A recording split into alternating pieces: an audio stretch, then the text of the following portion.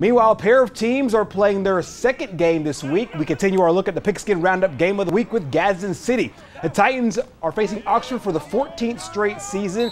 The matchup of the two largest schools here in the East Alabama community. The Titans looking to bounce back after a crushing loss at Etowah last Thursday. Meanwhile, Oxford coming off a dominating 28-0 win at Munford.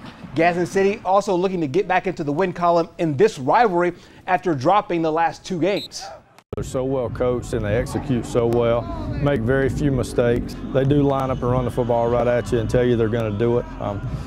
With the quarterback they have this year, they are a little more spread oriented at times and throw it around a little bit, and that creates another dimension you have to defend. But at the end of the day, you know, the team that runs the ball and the team that stops the run will be the team that wins the football game. And it's always that way when Oxford and Gadsden City line up and play one another. So, you know, we're going to have to do a tremendous job in run defense and try our best to make them one-dimensional, and I'm sure that's their game plan as well. The player that will guide that Oxford running game is big offensive lineman Clay Webb. The senior is not only the top-ranked player overall in Alabama, he's also one of the top 20 prospects of all football players in America.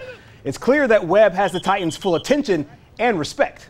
I love it. I'm an old offensive lineman from back in the day and love great offensive line play. And I told someone the other day, in my opinion, Clay's probably the best offensive lineman I've coached against. And he gets downhill and plays the game the way it should be played. He's a very physical player, finishes blocks extremely well.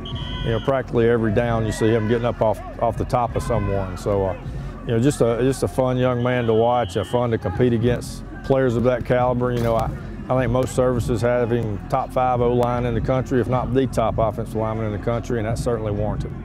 Chad Barnett will be at our game of the week this week. Oxford at Gadsden City. That is one of several games we'll bring you on the Pigskin Roundup coming up this Friday night. We will wrap up week 1, 10:30 right here on TV 24. Our cameras are everywhere from Calhoun County to Etowah County, as well as up in Cedar Bluff and Cleburne County. Munford head coach Bill Smith and Pleasant Valley head coach Jonathan Nix will join us in studio.